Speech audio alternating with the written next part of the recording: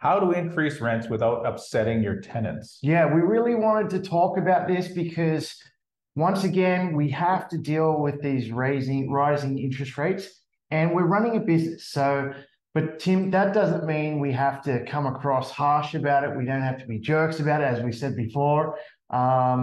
We have to be realistic, and we have to communicate this to the tenants. Yeah, and the first thing you want to do is whenever you're going to give a tenant rent increases, give them adequate notice. Technically, you don't have to give notice here in Alberta once a fixed tenancy lease ends.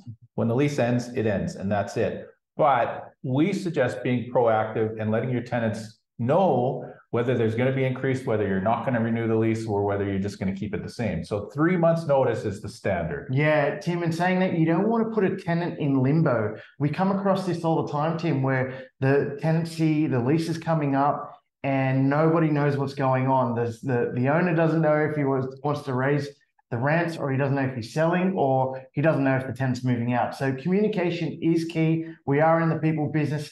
Tim, what's next? The next thing is you're only allowed to give a rental increase once per year. So even if you put them on a 3-month lease or a 6-month lease, you're not allowed to increase your rent more than once per year. So make sure you communicate that with your tenant and you stay fair about it. Yeah, so you have to understand that once you have that increase, and Tim, we've seen rents go for, we're just talking about condos downtown, from $1,200 a month for a 2-bedroom condo, now all the way up to $2,000. So Tim, what can people do when there's such a massive jump? We always say you have to communicate that and explain your cost situation.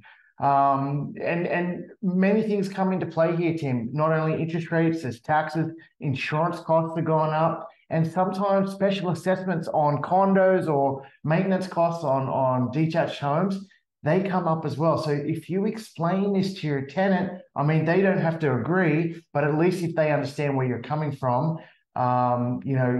everyone's under the same understanding. Yeah, and another point we want to bring across is try not to gouge the tenants unless you really have to. So if you're renting say a main floor out for $1,200 a month and the market rent happens to be $2,200 a month right now, we don't suggest jumping that full $1,000 on the tenant because you're going to lose him. If you can afford it, if you're still staying in a cash flow positive position, maybe meet the tenant in the middle. Sometimes you can't, so it's inevitable that you have to. But giving the tenants the impression that you're gouging them will always leave a sour taste in their mouth. And if they don't leave, they may cause problems, while they're there.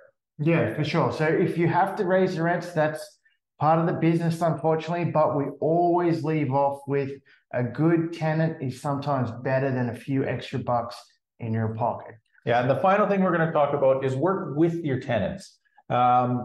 As you know, the vacancy rate is very low right now, and for some people, it's very hard to find a place to live. But if you work with your current tenants, work, like Azad said, mention all of your costs and that you're running a business and you don't want to run it at a loss. See if they can live with that rental increase. If not, you can suggest you can suggest resources for them to find a different place to live at a lower rent. So you're working with them to move out. Or you can even suggest things like, well, if you find a roommate, perhaps you can live here at the higher rental rate. Exactly. So that's our investment tip of the week, how to raise rents correctly and not upset your tenants. If you've missed our other tips, please visit our Crew TV. It's on YouTube. It's free. There's many more tips for you, and you can learn 1 or 2 things from it.